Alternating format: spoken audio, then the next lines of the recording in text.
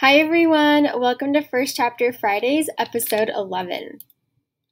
So this week's pick is Rescue by Jennifer A. Nielsen. You'll like this book if you like World War II stories and historical fiction, characters who resist or who are like heroes, adventure, and of course if you like the author Jennifer A. Nielsen. You'll recognize her from the book A Night Divided, Resistance, the False Prince series, and the Trader's Game series. It has great reviews. It's a 4.22 on Goodreads. So this story is about Maggie, and she hasn't seen her British father in 2 years, ever since the Nazis invaded France and her father has left to fight. So one day, after following a trail of blood in the snow, Maggie discovers Henry Stewart, an Englishman who's injured, and he's hiding out in their family barn. And he gives her a poem that her father wrote. So he obviously knows her father and promises to set him free only if Maggie and her family will lead a German family to safety. So let's go ahead and jump right in. We're going to read the prologue, which is about a page in the first chapter. Prologue. May 11th, 1940. Papa stood at the gate by the road and waved goodbye. He wanted me to wave back at him, but I didn't. I couldn't. Even if I tried, I couldn't make myself smile and send him off as if he were only going for a simple walk, not going to war. Mama stood beside me, her arm tight around my shoulder. One day you'll understand this, Maggie. France needs him now. No, we need him. What if the war came deeper into France? What if it came to the same gate and he wasn't here to protect us? He wouldn't be here. I didn't understand that. If the Nazis came, we would have to defend ourselves.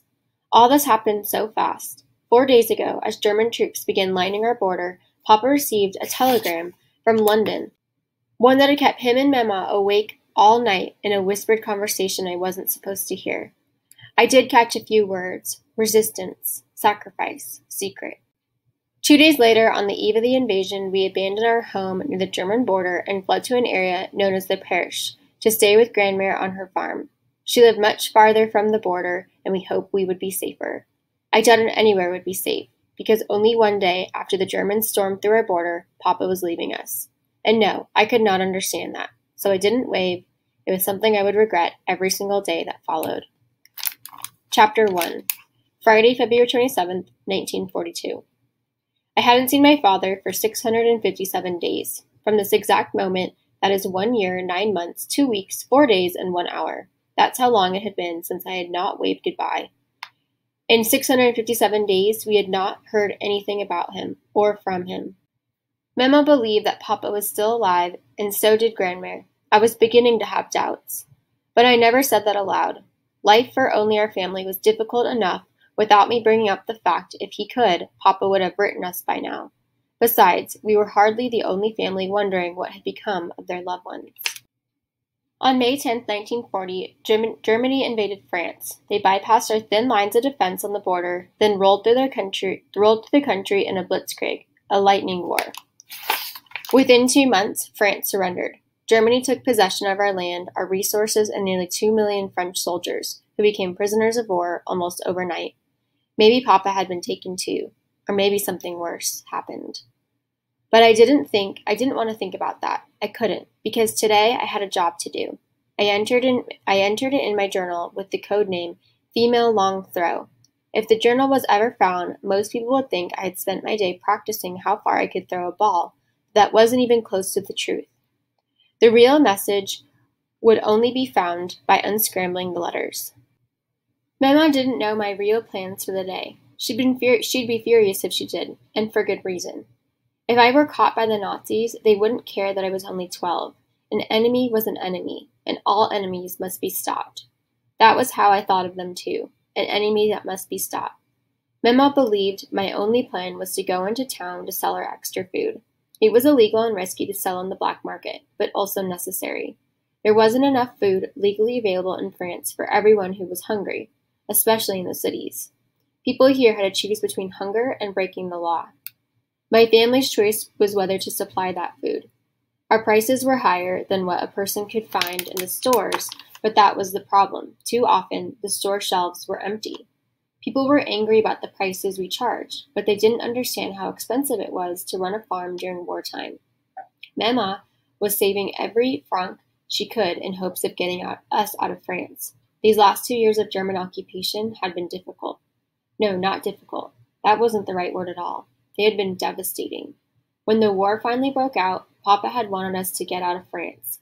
He planned to bring us to England with him, but Mama worried that England wouldn't be safer than France. Then the telegram came from London, and all their plans changed.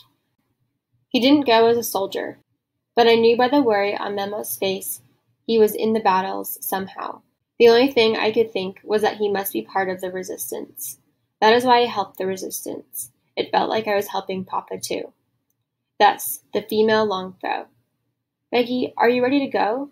Mama called from the back door of the house. She's French, so it sounded like McGee when she pronounces my name. But I love that. Papa is British. In public, he called me Margaret. But when it was only him and me, he called me Daisy, because the French word for the daisy flower is marguerite. I especially love that.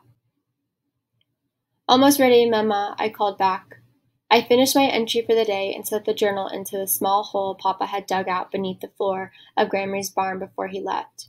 My pencil went on top of the journal, and then I returned the 2 pieces of barnwood flooring where they belonged. As always, I covered them with dust and straw to be sure that my hiding place looked the same as everywhere else.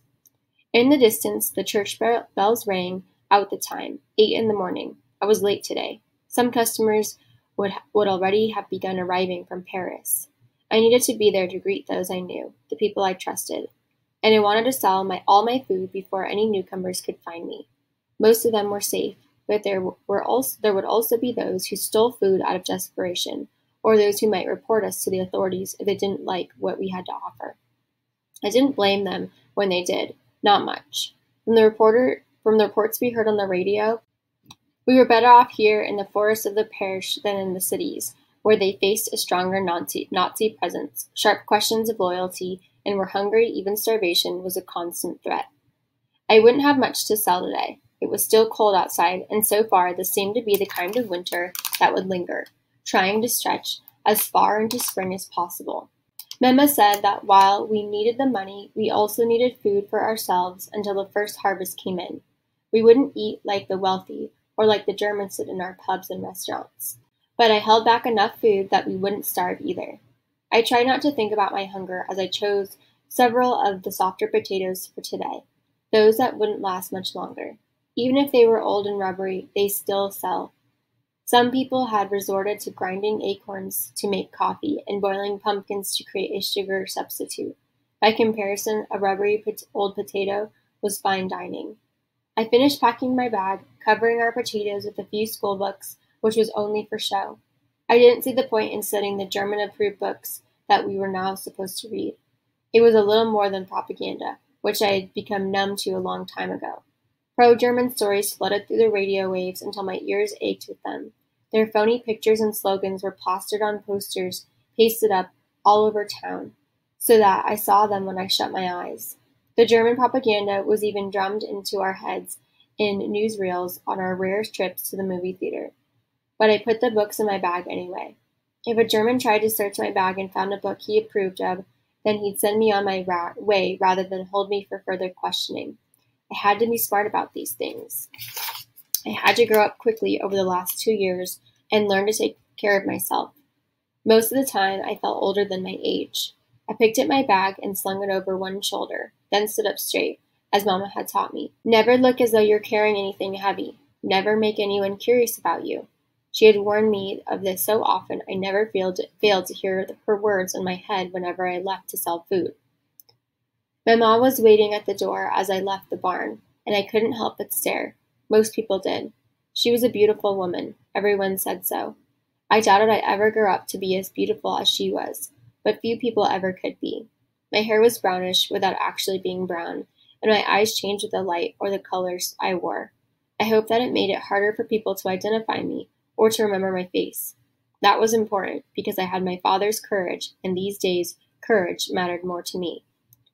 As I came closer, Mama gave me one of her pretend smiles, and even that quickly faded. "Will you settle food and come home quickly?" "Yes, Mama," I promised. And Mama and I used to sell together, but last summer we decided it was less suspicious if I worked alone. So far, I had managed fine on my own. I have a few errands to do today. Be sure to do your afternoon chores. My brow wrinkled. What errands? Emma hesitated, and I glanced behind her, spotting a brown suitcase on our tile floor. I'd seen it before, but Grandma had told me not to be curious about something better left to adults. Since then, I'd been more curious than ever. I knew only one thing about it. The suitcase was heavy, but whenever Mama left the house with it, she'd stand straight and tall, as if there were just only feathers inside. Just in case someone was watching. These errands are nothing to worry about. There was an edge to her voice that made my gut twist into knots. I wanted to believe her. I needed to believe her. But I was already worried, and she hadn't even left the house.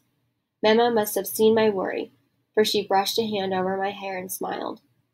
There are things to be done, that's all. Things to be done? What was that supposed to mean? Mama often talked that way lately, in bundles of words that said nothing whatsoever, giving long explanations without a hint of information.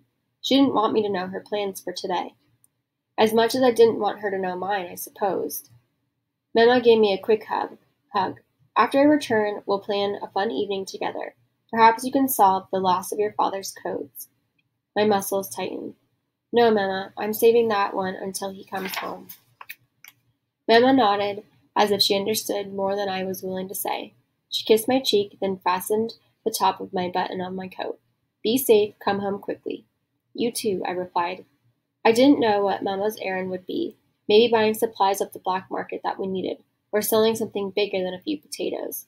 But I did know what my plans were, and I had to stay focused on them. I had the female long throw. All right, that's the end of chapter 2. This book is available for curbside checkout. See you next week.